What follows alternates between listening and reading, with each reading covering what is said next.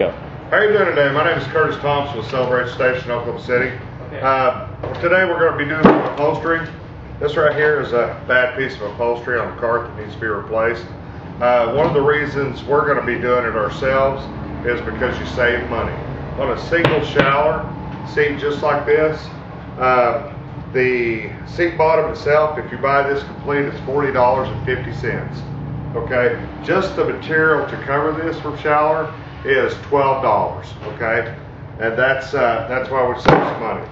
There's a few things you're going to need. Staple puller, $16.50 from your local upholstery shop. A pair of shears, about $24 from a local upholstery shop.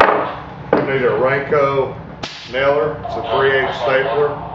It's made for material. Okay. You just use standard 3/8 upholstery staples. Okay. Let's get started on this.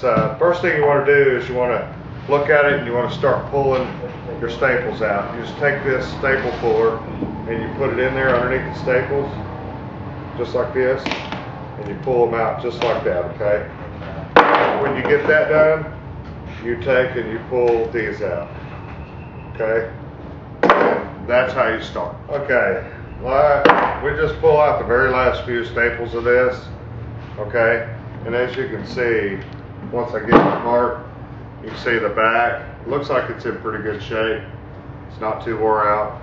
Our foam looks pretty good for our foam. That's what it's supposed to look like there. You just take your old piece, you can wrap it up and throw it away. If you buy material in bulk, you could probably lay out your old material on top of it and then cut it about 1.5 inches longer than your other material. Now I already have some brand new pre-cut material here. Okay, this is what I'm going to be using to cut it with. Okay, so you take your material here. Be sure to put your good side down and foam against your the back side of your material. And you want to line it up real nice and neat there. Okay, the first thing you're going to do is take the gun, make sure you put air in it. Every day put a couple of drops of oil inside your gun to where it's good to go. Pull this up, kind of hold it kind of tight right there. Put about 3 staples in that side.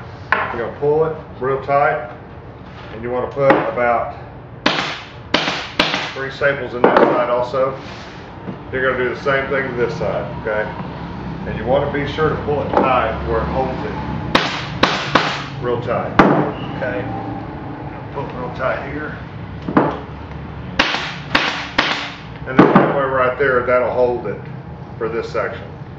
Okay, we're back now. Now that we've got it secured all the way around here, I'm going to show you how to do your first corner.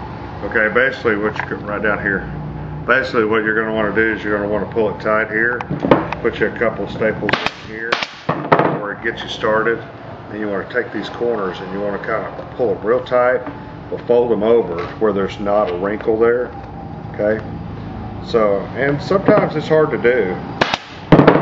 You just got to work with it a little bit until you can get it around to where you want it. Okay. And you just keep working it all around and get a staple here, a staple there. And once you actually make it around the corner like that, you can put a couple staples in. See how this material's bunched up here? Okay, you want to kind of pull it tight there where it'll stay down, and be sure to get all your little grooves there and come back. Get your pieces like that right there. And now that corner right there, see, it turned out pretty good. And that way, whenever you're complete with this project, it's going to look like a seat that was covered.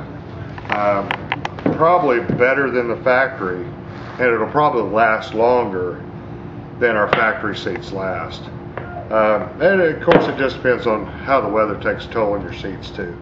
Okay, we're going to do this corner at a little different angle to give you a little bit different view to it. Maybe you guys will understand exactly what we need to do. Now make sure that you take and pull everything really tight and try to get all the wrinkles out, because if you can't keep the wrinkles out of it, it's going to show on top of the seat. It's okay to have a few wrinkles around the edge, okay. But just take your time make sure you get it right. Make sure you staple it down really good.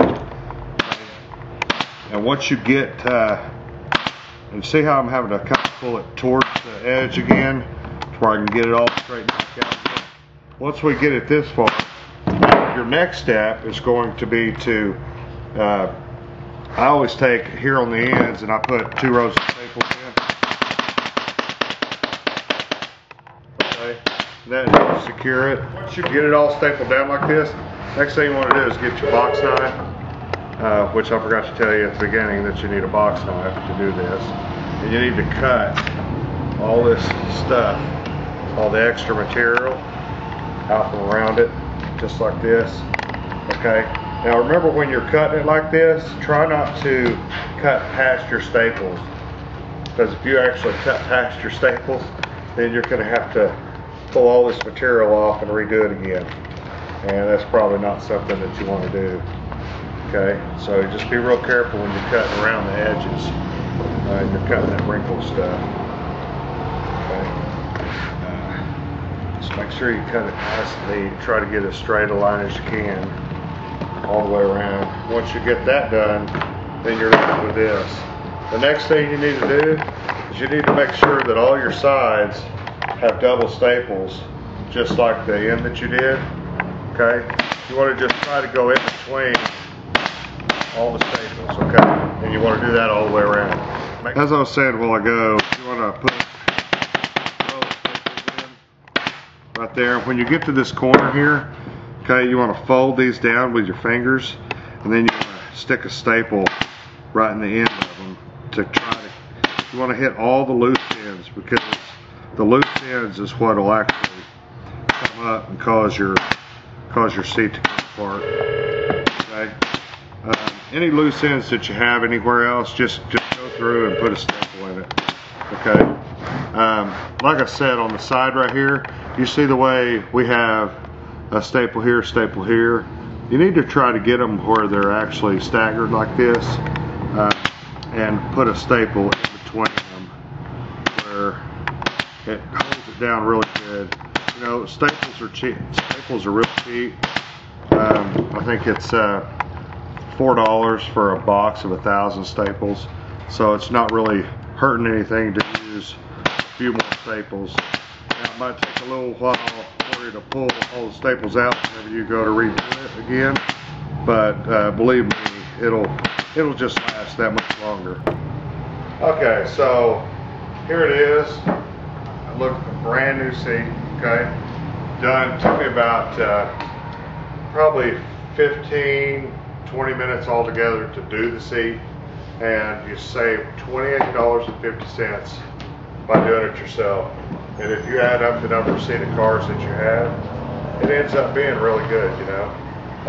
And while you're doing this, I want you to be sure that you have a little fun while you're doing it.